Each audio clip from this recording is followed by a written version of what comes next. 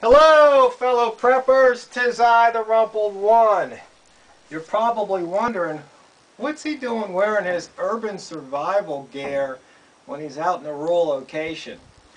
Oh, I just thought it might be fun because the subject is kind of a book review or a couple books.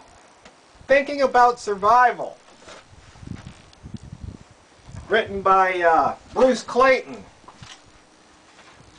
If you're a survivalist from the 70s, that name probably rings a bell. But if you're a modern day prepper here in the 21st century, probably haven't heard of them.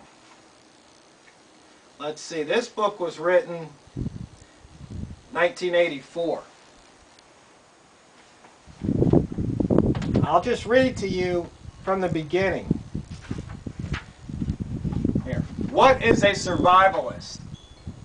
I am a survivalist and proud of it. I am a person who has taken steps to make my family self-sufficient in the event of a widespread emergency. I have a year's supply of food, water, and medicine carefully stored away. I have a house which can be kept warm even in the depth of winter by solar and wood energy sources. I have learned to hunt, fish, garden, and collect natural foods. I can perform advanced first aid when necessary. I recently gave up a high-paying job in Los Angeles so I can move my family to a rural environment. Lastly, I have acquired the means and skills to provide my family with physical protection should it be required. These are the characteristics which makes me a survivalist. The survivalists I know are extremely diverse in their characteristics.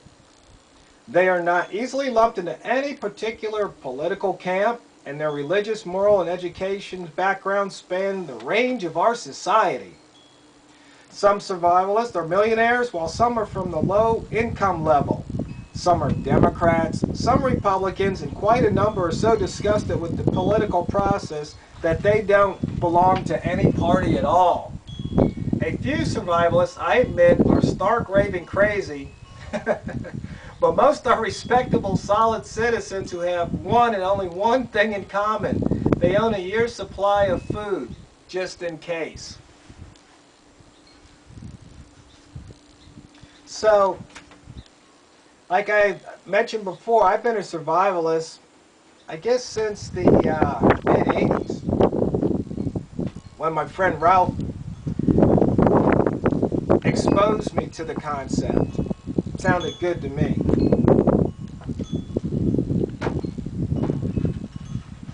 I guess one of the things is that, you know, we have those shows on TV now that doomsday preppers and try and make everybody, you know, who wants to prepare or survive look crazy. But that's not what it's about. I mean, I think this little chapter that I read really sums it up. I mean, maybe you agree, maybe you don't. But, I mean, that's what it is. It's being prepared for just about anything. You know, I'm a person who has taken steps to make my family self-sufficient in the event of a widespread emergency. When you look at the hurricanes and floods and outages, fires that have swept this country in the past year or so. We don't even have to go back as far as Katrina, but just look, you know, this year and last year. Most people still haven't learned the lesson. They're waiting on FEMA or whoever to rescue them. Makes no sense. They live in harm's way, but they don't take preparation or make preparation to take care of themselves in the event of an emergency. That's not smart thinking. You have to wonder what their mindset is. Oh, the government will take care of us. Oh, it couldn't happen to me. Oh, well, if it happens, I don't want to survive anyway. What are they thinking? Are they thinking?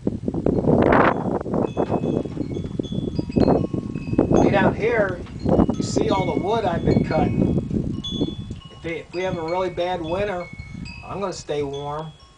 You know, I show you from time to time, you know, my food preps, what I, you know, putting in my pantry, you know, 25-pound sacks of rice and beans. In fact, I got a couple of big pots of beans cooking now.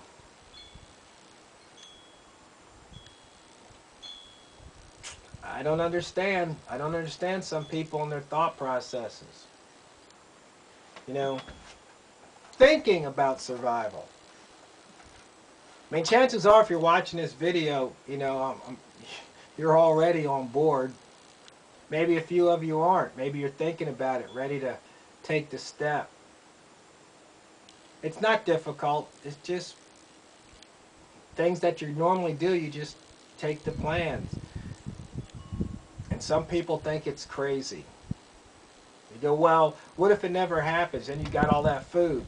Well, that's like saying, well, what if you never get a flat tire? You got a spare, you got a jack. What if it never happens?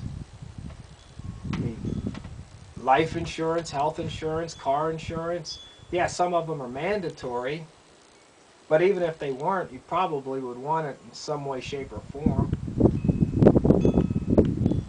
I mean, with my trucks, you know, they're old, you know, 1999s, you know, only paid $4 grand for them. If something happens, they get smashed up, I've got liability, so, but I can fix them. That's a whole different topic. Something I might touch on soon. But back to the point, thinking about survival. It is something to more than think about. You have to take action. You know, I posed that question the other day about, you know, what should my friend do that lives in the earthquake, and made me think. I hit my shelves and I got another book, Urban Alert. Emergency Survival for City Dwellers. This is by Mary Ellen Clayton and Bruce Clayton again. I bought all these books pretty much about the same time. This was written in '82. Now, they talk about pretty much the things that we all know as survivalists and preppers. They even have a 3-day test in here where you turn off everything and see if you can make it for 3 days. You know, they have a checklist for the home and a checklist for car evacuation.